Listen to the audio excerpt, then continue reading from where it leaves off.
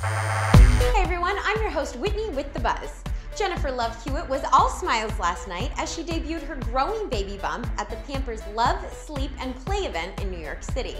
The 34-year-old mommy-to-be was also rocking a new, darker, shorter haircut with sexy blunt bangs. Hewitt, who flaunted her fit physique in ads for her hit show The Client List, still looks incredibly amazing, and it showed in her tight black curve-hugging dress. Motherhood sure looks good on her.